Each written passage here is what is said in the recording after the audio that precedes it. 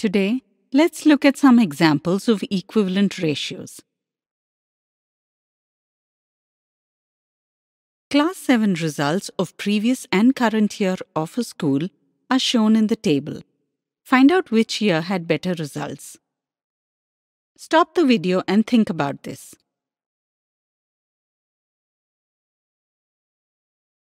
To find the answer, first take the ratio of the number of students who passed last year to the number of students who failed last year, which is 54:6. Then, take the ratio of the number of students who passed this year to the number of students who failed this year, which is 63:7. Now compare these two ratios. Any idea how?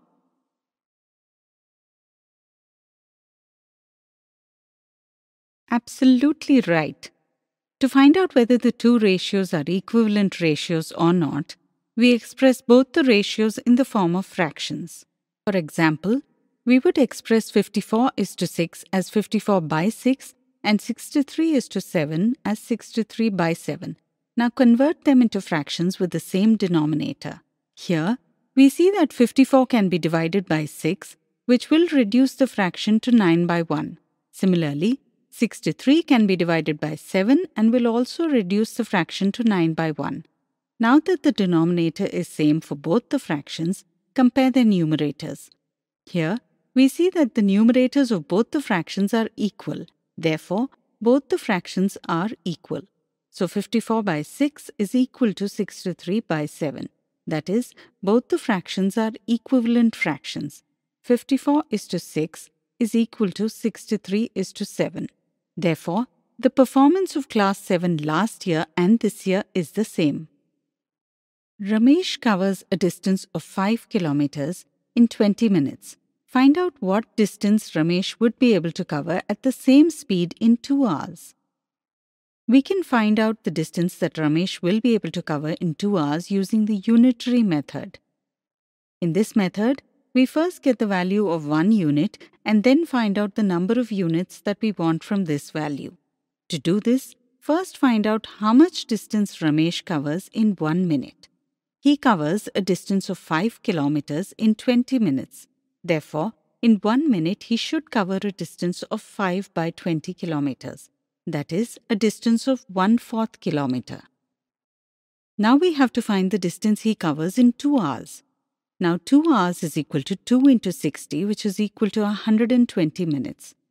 So the distance covered in 2 hours is equal to distance covered in 1 minute, that is 1/4, into 120 minutes, which is equal to 30 kilometers. Therefore, Ramesh covers a distance of 30 kilometers in 120 minutes or 2 hours. Now let us solve this example using proportions.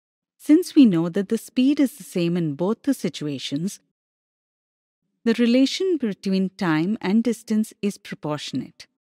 That is, time in the first situation is to the time in the second situation is equal to distance in the first situation is to distance in the second situation. The time for the first situation is 20 minutes and the time for the second situation is 2 hours. But when expressed in terms of ratio, we will express it as 2 into 60 is equal to 120 minutes. Any idea why we're doing this? Absolutely correct, because in a ratio, the units of both the quantities need to be the same. So, in this ratio, the time of the first situation is 20 and second situation is 120. Similarly, the distance being covered in the first situation is 5 kilometers and we have to find the other distance. The ratio when expressed as a fraction would be 20/120 and 5 kilometers by the distance covered in second situation. To solve this, take the inverse of the fraction on both sides by swapping the numerator and the denominator with each other. 120/20 is equal to distance of the second situation by 5. Now either multiply both sides by 5 or take the 5 from the left to the right and change the sign from division to multiplication. Distance in second situation by 5 into 5 is equal to 120/20 into 5. which is equal to 30 kilometers. You must have understood how we can solve such examples with the unitary method and through proportions. Today, we have seen examples of equivalent ratios.